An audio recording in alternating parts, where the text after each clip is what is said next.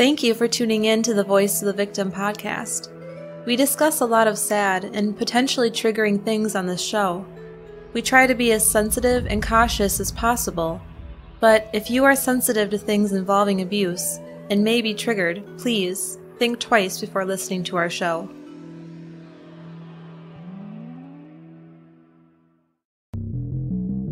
There are over 700,000 sexual offenders in the United States alone. With all the social media these days, how can we protect ourselves and our children from these despicable predators? Welcome to the Voice of the Victim podcast, where we discuss criminal cases that involve some factor of abuse.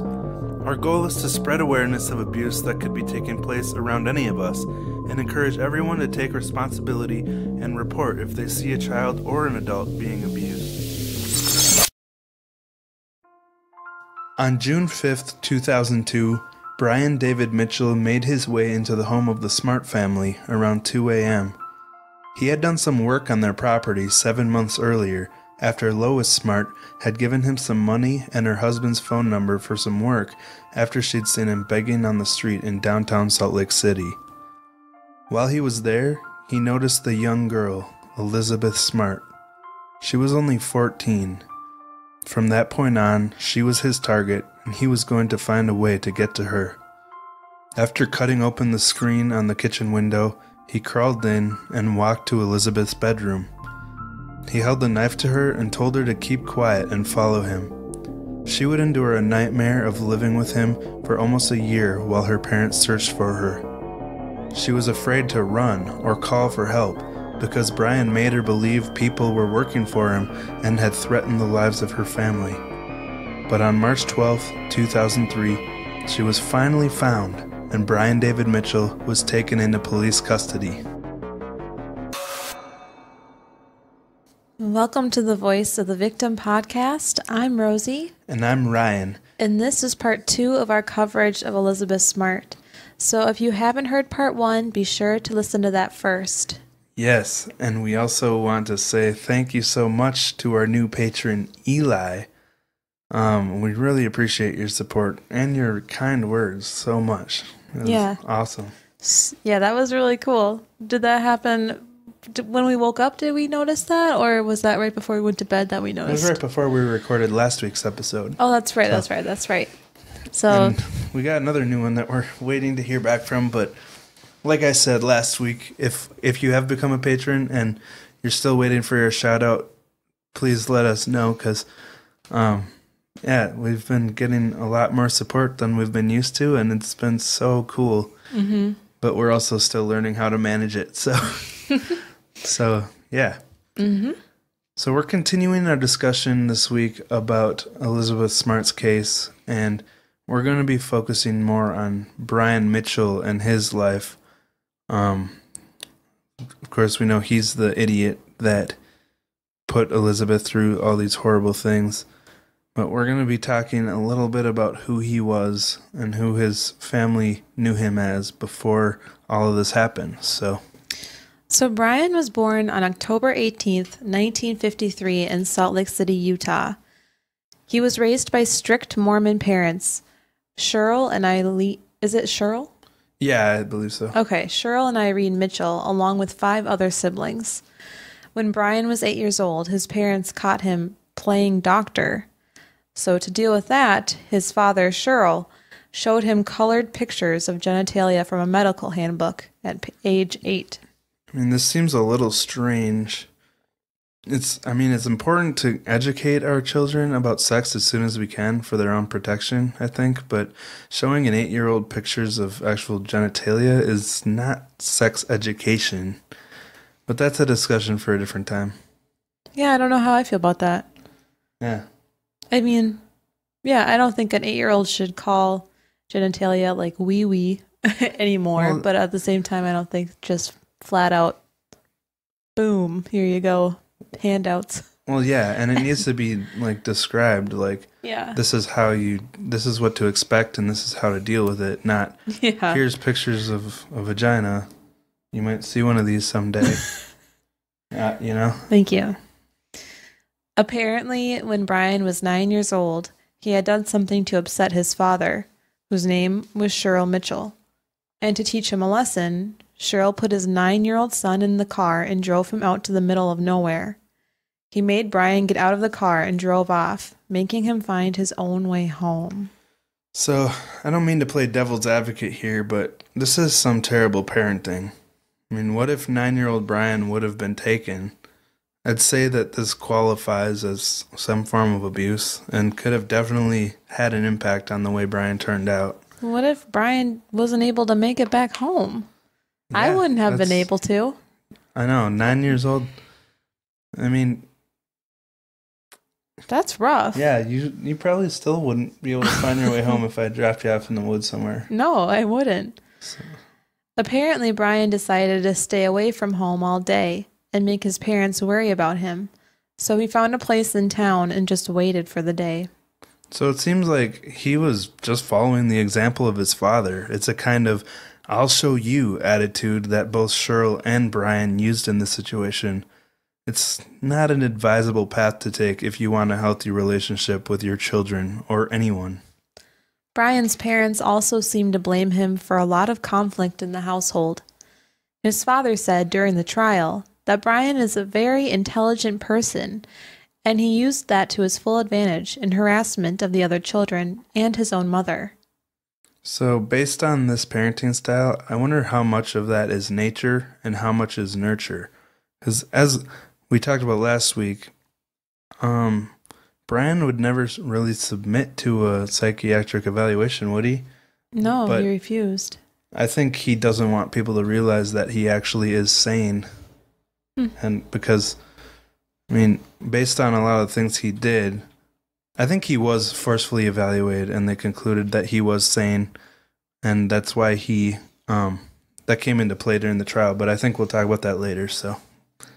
At age 16, he had a run-in with the law after he had allegedly exposed himself to an 8-year-old girl and asked her to touch him. Her father pressed charges against him and brought him to juvenile court. Later that year, Brian had been constantly arguing with his mother, which culminated in Brian shoving his mother, Irene, so they sent him away to live with his now grandmother for 3 months. And when we say shoving his mother, based on some of the wording in the movie, it sounds like he threw his mother down the stairs. I didn't mean now grandmother, I just meant grandmother. Yeah, I think people got it. Okay. But with all this stuff about Brian's past, this was all from his father's court testimony, what we've just shared. His mother actually claimed to have no recollection of Brian's arrest or sending him away. But it's kind of strange because of other things she did testify about. That's weird. What mom would forget those details? Well, I don't know. Maybe a mom that just wants her son to be normal? His mother told the court about an incident about 2 months before Brian's arrest for kidnapping Elizabeth, where he showed up to her house with his wife Wanda, demanding that Irene read his book of Emmanuel David Isaiah. He was pretty aggressive while doing this, and this led to his mother taking out a restraining order against him. So this book of Emmanuel Dave, well, here's how he pronounced it. Emmanuel David Isaiah is a book that Brian himself had written. To give you an idea of what he was writing, I'm going to read just the first few sentences of his book. Ooh, I'm excited. And keep in mind, this was in 2002. Do you know how long it was? I think it was like 20 pages or something. Oh. Okay, so, quote, "Hearken, O ye inhabitants of the earth, listen together and open your ears, for it is I, the Lord God of all the earth, the creator of all things, that speaketh unto you. Yeah, even Jesus Christ, speaking by the voice of my servant, whom I have called and chosen to be a light and a covenant to the world in these last days." So I'm not going to waste any more time reading this crap, but we want to remember that the terrible things that he put Elizabeth Smart through and not focus too much on his stupid crap. But we just want to give you an idea of where this guy was mentally. And is it just me, or does the dialect of his writings seem to change just throughout those first couple? Hearken and then yeah? Yeah, it's like YEA. Like people. I've never heard the word hearken before. Me neither. I think it's like, here, Ken. Maybe he's talking to Okay. Ken. Here, Ken. Hearken. Here, So Ken. he's talking to Ken. Okay. Okay. Basically, his book was about how modern churches today are lacking truth and authority, and that God had chosen Emmanuel, aka Brian Mitchell, as a prophet to be a light in the darkness and gather people into the true and living church. It also had instructions for Brian to marry 7 more wives. This sounds to me like an aspiring cult leader. Also, we forgot to mention that he'd been excommunicated from the Mormon church at the point where he had written this book, which he actually had a pretty big role in the church at some point. In his book, he denounces? Yes, sorry. He denounces the LDS Mormon church as false prophets who speak vain and foolish and lying words. It's a really wordy way to put it. You know, when someone puts 2 ands in a row, that they're just really excited and proud about what they're writing. This guy was clearly in a strange place mentally and spiritually. They used this book as a way to determine Brian's sanity during the trial. Mitchell was originally found unfit to stand trial by reason of insanity, but after an evaluation by Dr. Michael Wellner, he was found fit to stand trial, which led him getting his life sentence. So back to his mother's testimony. She said that he was really into healthy eating, but prosecutors pointed out that he also used drugs and alcohol heavily. Yeah, I mean, this is interesting because depending on the amount of alcohol that you take and which drugs you're taking, it could be considered part of a healthy lifestyle in proper legal moderation, but it sounds like this guy was going overboard with it, and he's also smoking cigarettes, so take that how you will. So Wanda was actually Brian's 3rd wife. He had been married to 2 other women. His first wife, Karen, was only 15 to 16 when she married Brian, who was only 19 at the time. They were partiers, like most teenagers are. Yeah, and that's understandable, but the problem here is that they had already given birth to 2 children, Travis and Angie. Ooh, that's young. And Brian's sister had said that they were not great parents to them. How could they be? That means that she was probably like 14 when they had them. Well, I think they had them after they were married, but... Oh, I thought you meant before. Okay. Got it. Brian and Karen eventually got a divorce, and Brian was worried about losing custody of his 2 children. But instead of making a case for his parenthood, or trying to work out a balanced schedule with Karen, he took his 2 kids and fled to New Hampshire the day the custody hearing was scheduled. So it doesn't sound like he had very high hopes of actually getting custody of his children, and he's also setting a precedent here of the way he likes to handle problems, which is his own way. Mm-hmm. Not following Taking anyone and running. else's. Sorry? Taking and running. Yeah. He went to great lengths to avoid getting caught with his children. He would write letters to his mom and sisters with pictures of the children, but ask them to keep the letters and pictures hidden from authorities, and especially from his ex-wife Karen. He feared that if she saw the pictures, she'd become even more determined to find them. Mm-hmm. So, like I said, Elizabeth Smart was not his first kidnapping victim. He grew his hair and beard out while in New Hampshire and joined a Hare Krishna. Hare Krishna. Hare Krishna, not a hare, like a rabbit. Whoa, the cat's just had a spaz attack. Okay. Okay, so he joined a Hare Krishna commune. He told his mother it was all part of his new act and apologized for not looking like a sweet little boy all the time. He admitted he only joined the Hare Krishna for survival because it was a place to live and get food and water. Don't you recognize that from I Am the Walrus?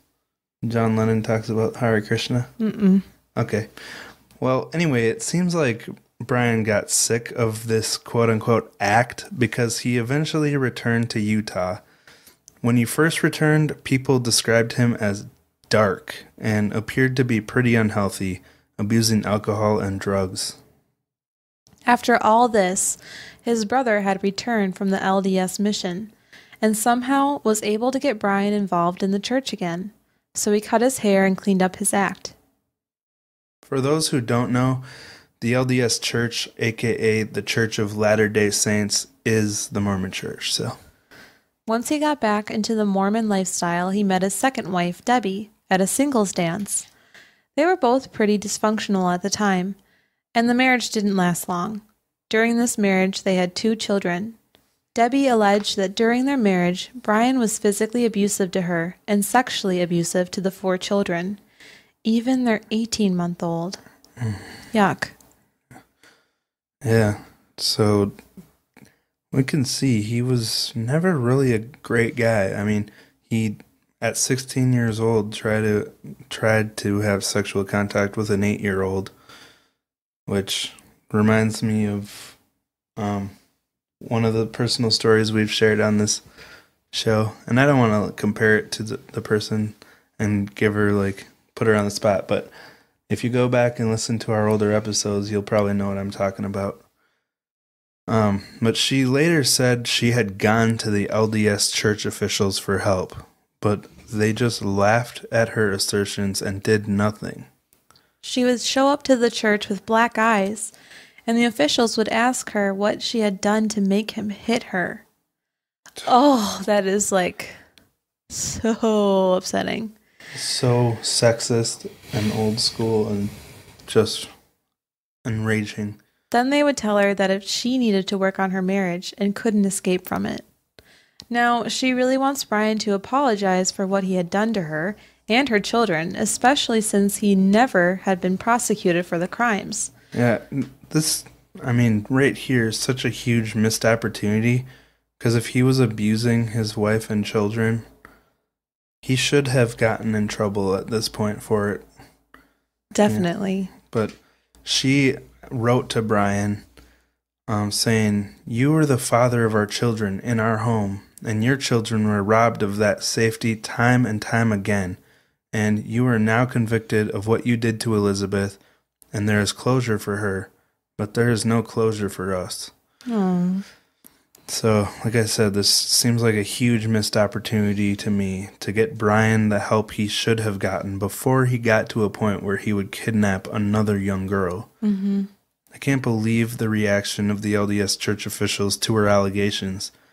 At the time, she trusted them, and they should have called the police and gotten an investigation started, but unfortunately, the clergy is protected by the priest-penitent privilege, which is kind of like attorney-client privilege, where they're not allowed to disclose information to authorities that has been confessed to them in secret. And this also applies to illegal activity and allegations, which seems really sketchy to me.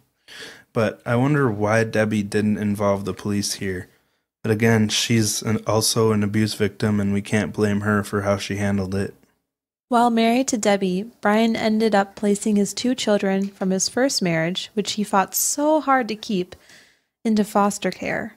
He was convinced that they were threatening his marriage to Debbie.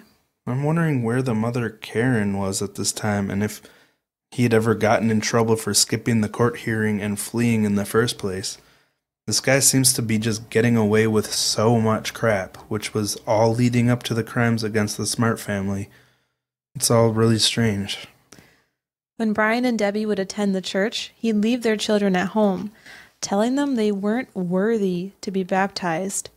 He subjected them to isolation, telling them they were unworthy of speaking to anyone in their lives, from family, neighbors, church members, or even other school children. That's got to be really disheartening, to have your father tell you you're not worthy of talking to anyone else.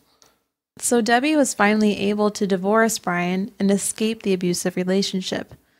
When his 2 children from his first marriage were finally adopted, Brian stipulated they must be placed in a non-LDS family and not be allowed to have contact with their extended family. But once the children were in high school, they ran away to return to their biological mother, Karen. Thank goodness. Oh, what a freak. I know. Control, like you were talking about last week. Mm-hmm. This control over other people is so important to him. Mm-hmm. When he went to place his 2 original children in foster care, initially, He was required to get a mental health evaluation, and they found no sign of mental illness at that time. So, remember how he'd mentioned to his mom that the Hare Krishna was all part of an act? It seems like he spent a lot of his life, quote-unquote, acting. I wonder if his book was part of an act to come across as insane while he was plotting to kidnap Elizabeth, because it really seems like he always knew better, but he just was a complete jerk. Huh. I don't know. That is something to think about. Because he wrote it, he finished writing it 2 months before the kidnapping of Elizabeth, which he had been planning for 7 months, so who knows? Around this time, Brian started acting like he was superior to the others in his family. He acted like he knew special things that other people don't know. These kind of people rub me the wrong way. It might be because I feel the complete opposite of this in my life, like everyone else knows something I don't know, but I gotta be blunt. If you think you have everything figured out, you're a fool. I hope that doesn't rub anyone the wrong way, but life is a constant learning experience, and if you're not willing to admit that, you're probably going to be lonely and unsuccessful. Or in Brian's case, imprisoned for life. But I like that. And then again, certain recent world events completely contradict what I just said, so what do I know? I like what you said. If you think you know everything, you're going to be lonely or in jail. So eventually, Brian married Wanda Barzee, his final marriage. Well, his final marriage in the law, right? Yes. Wanda Barzee had 6 children with her previous marriage that she brought with her into the marriage to Brian.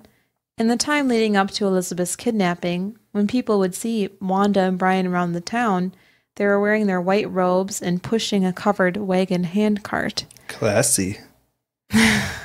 It's not a station wagon, it's a wagon handcart. I would like one of those. That'd be kind of cool. Okay.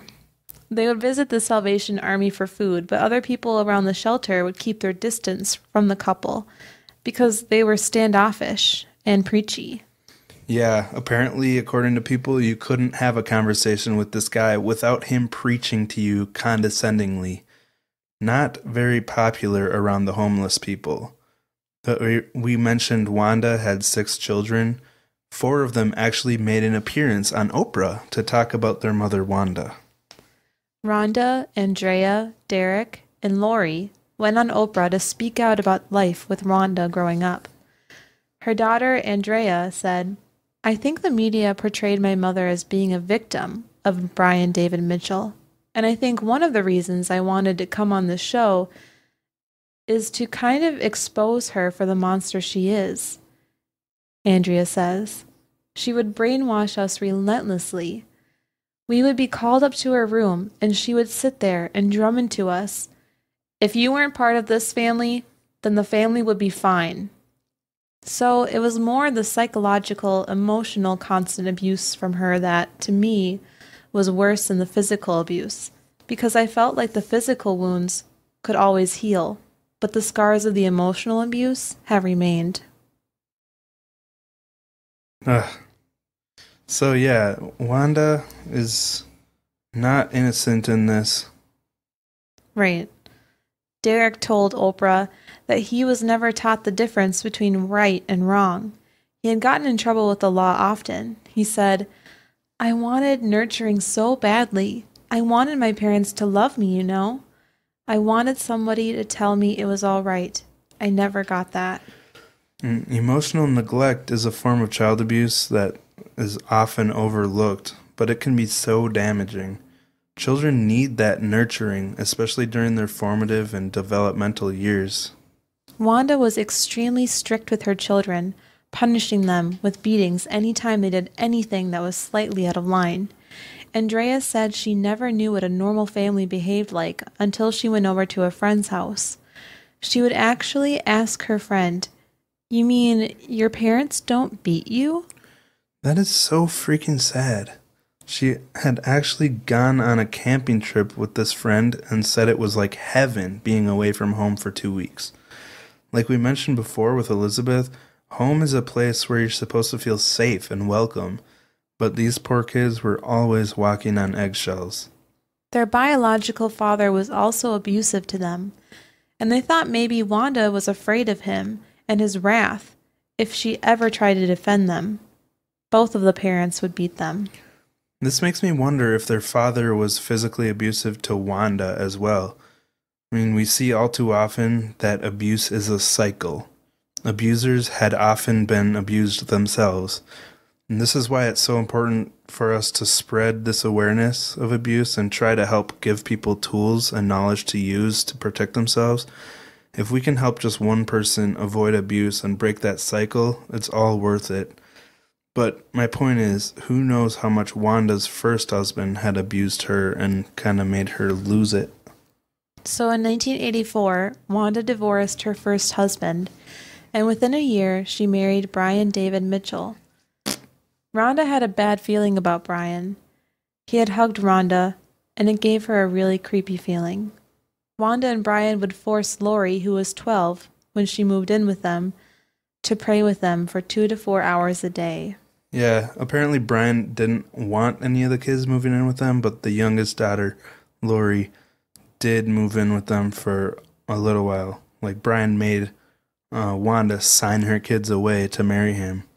And there was a time when Wanda was praying and Lori was kneeling next to her, and Brian, nudged Lori while Wanda was praying with her eyes shut and pulled out some porno photos and laid them on the bed in front of Lori. And this is vaguely reminiscent of the way Brian's father had given him, quote-unquote, sex ed.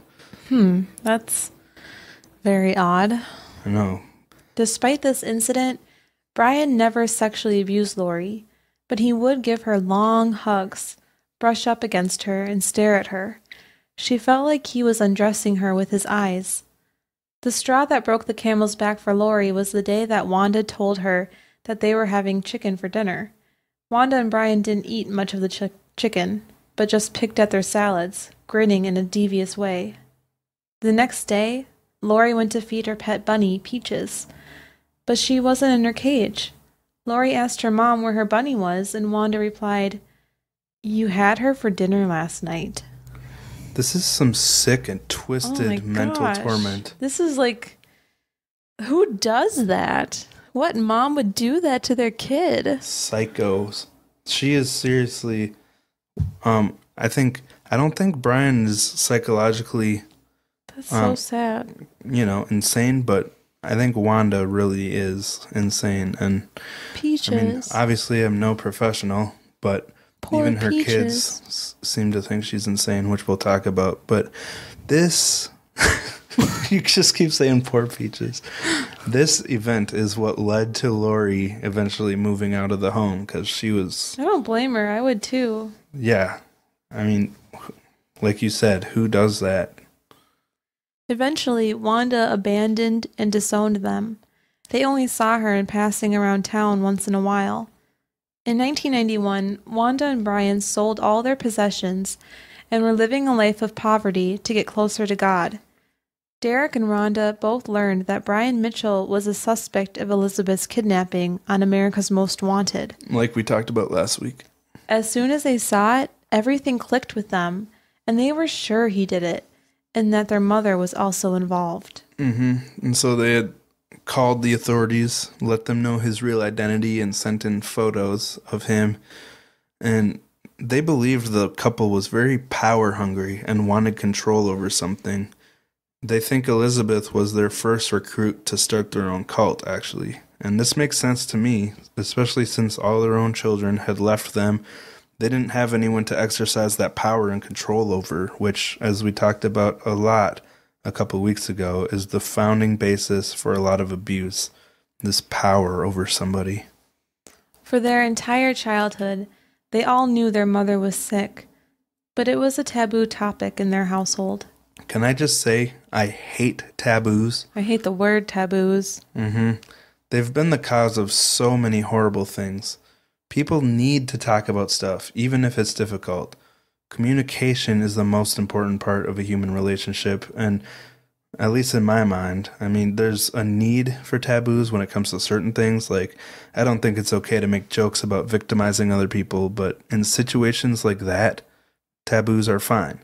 But when it comes to mental illness that's victimizing other people, it needs to be acknowledged before someone gets kidnapped and abused, or even worse. This life experience has led Lori to learn a lot about mental disorders and to use her childhood trauma to better herself. Mm-hmm. And if anyone felt like Derek was blaming his mother for his illegal activity, he said on the show that he's learned to take responsibility for himself.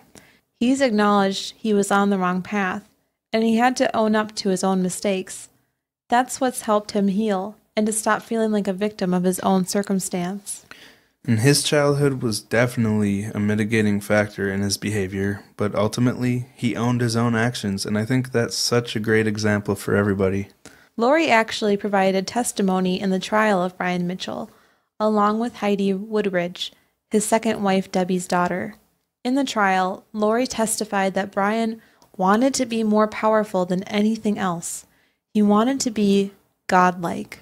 And we see that with his moronic book of Emmanuel David Isaiah, or whatever it was called. She said he was extremely controlling and didn't seem mentally ill. He was just a controlling jerk. She talked about some nights when she'd hear her mother scream out in the middle of the night. She was afraid to go see what it was, but it sounded like he was overpowering her. Wanda made Lori get a job and would take all the money from her, but she wasn't allowed to use the phone or go to friends' houses, or even to have friends over. She could only leave for church and work. She said they were greedy and always wanted more. So this is obviously before they sold off everything and started to live in poverty. But man, can you imagine only being able to leave for work and church? Well, what a boring life. I know, it'd be so sad not to have your friends over. Lori said that Brian was always touching either her or Wanda, trying to show his dominance over them, inappropriately touching his stepdaughter, but she feared him and didn't want to get him angry if she fought it.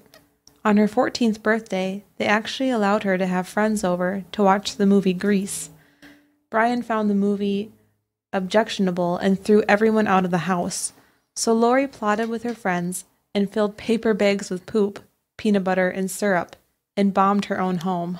That's pretty funny. You get to a point when you're so suppressed that you just break when you're a child. I mean, a child can't live in a house that's so suppressive like this. Mm-hmm. But we're giving a lot of kids, if there's any teenagers listening, some good ideas. Wow. That was poop, peanut butter, and syrup. Hey, you gotta do what you gotta do. But right after this incident was when they fed her Peaches, her pet bunny, and she decided to leave. So that was their revenge on her after she... That's so sad. ...did this. How could you, kill a pet bunny? How demonic do you have to be to kill a bunny? Well, let's not drag the demons into this. Lori acknowledged that Brian Mitchell was very conscious of his appearance when he went out in public. She said he would present himself in whatever form he wanted everyone to see him. This speaks again to his acting hobby. He did whatever he had to do to get what he wanted. He would read books about Jeffrey Dahmer, survival, and how to dominate people. Now, we can't judge him for reading books about survival or Jeffrey Dahmer because in the true crime community, we've probably all listened to his story in a podcast, and what's the difference? But dominating other people is something I personally don't understand. I wonder what douchebags wrote the books he was reading. Lori said he was obsessed with dominating other people and using them as his puppets. He was the classic example of acting one way in church and completely different when he got home. Hashtag pet peeve. I mean, don't get me wrong. We've all done this to an extent. Obviously, when you're in a place of worship, you'll be a little bit extra respectful and kind and smiley. But an absolute shift in personality and morals is a different story. It's like that Melanie Martinez song, Dollhouse. Oh, love that song. Everyone thinks that we're perfect. Please don't let them look through the curtains. Are you going to sing it? DOLLHOUSC. I see some. Wait, no. I see things that nobody else sees. I feel like I'm doing a little bit of a. You changed key. Yeah. But, okay. Sorry song. You had to hear that. That's a great song, though. It's got a really good point about people putting on appearances, and it is an issue that's out there. Lori said it was a complete 180. She actually liked the person he was in church, but at home it was nothing but torment and chaos. He could never get enough power. Just before she left is when he started referring to himself as a prophet, which led to his book. A true masterpiece. Not. I don't want to recommend you go read it, but it is out there if you really want to. Like, it's out there on websites that you can look up? Yeah, if you look up Book of Emmanuel, David Mitchell, Isaiah, it's out there. Heidi, Debbie's daughter, had a more brief testimony. She was timid and nervous, wiping away tears as she discussed the abuse that she suffered from ages 9 to 12. It seems like Debbie's kids, his middle wife, really got the brunt of his abuse. One day, she had been taking a bath when she heard something in the linen closet. She looked, and Brian was in there, taking pictures of her in the bath. So Ew. He's also producing child porn? Ew, that's disgusting. Another time, Heidi heard Brian and Debbie screaming at each other. She went into the kitchen and saw that Brian had put dead mice inside the burners of the stove. And Debbie was terrified of mice. So he was clearly doing this to torture her. You don't have to be terrified of mice for that to be torture. That's just disgusting. Yeah, even if you're not scared of mice, that's a huge... Like, if Gordon Ramsay saw that, he would flip out. Yeah, or if anybody saw that, they'd flip out. Yeah, it's disgusting, like you said. But we see this guy is just a total creep, and he always had been. So after all this, we have a clear picture of exactly who this guy was that put Elizabeth Smart through such terrible things. Sadly, she wasn't his only victim, but hopefully she will be the last. Ugh. So we just see so many missed opportunities throughout his life, especially with his second wife, Debbie, going to the church officials and telling them that he was beating her. And yeah, I know they have to follow that stupid law, but it's ridiculous. Well, they could have helped her instead of saying, "What are you doing to make him hit you?" Yeah, exactly. I mean, that's wrong. Huh. But we know last week's episode was really long, but there's just so many details available about this case, and it's a really interesting and crazy story. So we didn't want to leave anything out. Mm-hmm. But we want to thank you guys for all your feedback on our latest Instagram post about length. It seems like the average answer was like between a half hour to an hour. Yeah. And I like the answer of if the content's interesting, it doesn't matter how long it is. Mm-hmm.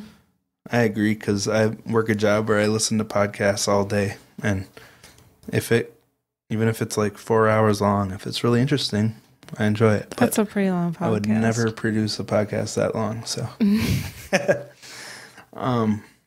But yeah, do we have any updates on the cats? No, I don't think so. Like I say every week, if you listen to this point and you don't want to hear us talk about our lives or our cats, feel free to leave. Mm-hmm. You can follow us on Twitter at VOVPod, Instagram at VOVPodcast, Facebook, the Voice of the Victim Podcast, or Voice of the Victim Support System. Or you can email us at vovpodcast@gmail.com. Mm-hmm. And please check out our Patreon page. We still have a box of cool stuff that we'd like to ship out to you. Yeah. We're super psyched about our new patrons, and we thank you so much for choosing our podcast to support. Yeah, thank you guys. And we're always have our arms open for more new Patreon family members. So please check it out. Support us if you want. Did we thank Eli at the beginning? We did. Okay, yeah. Bad memory. Yep.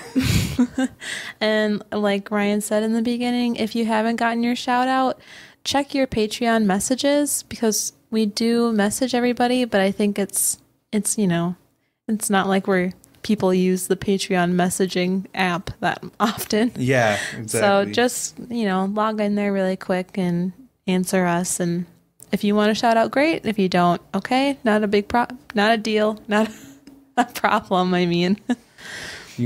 I can't believe all the support we've been getting, because I, a couple days ago, went back and listened to a few of our first episodes, like up till episode 10, I think. And they're embarrassing. I could not even make it through one. Yeah, I don't like to listen to them. We definitely don't recommend you listen to any episodes like before 10. 10 for sure. But apparently some people are hearing them and still listening to us, because they've been saying they've binged all of our episodes and they want more. We've gotten some really nice reviews. We love reviews that are nice. Yeah, thank you guys so much. So, yeah, it's been going pretty well. Yeah. We just got some plane tickets. Yeah. And... rip off. Oh, yeah, but the cats are good. That's about it. Yep. All right. Well, we thank you for listening, and we'll talk to you next week. All right. Bye. Bye.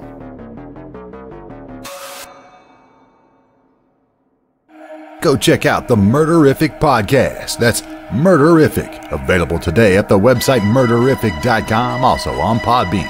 The Murderific Podcast is just a girl from the scary state of Maine with a serious love of true crime.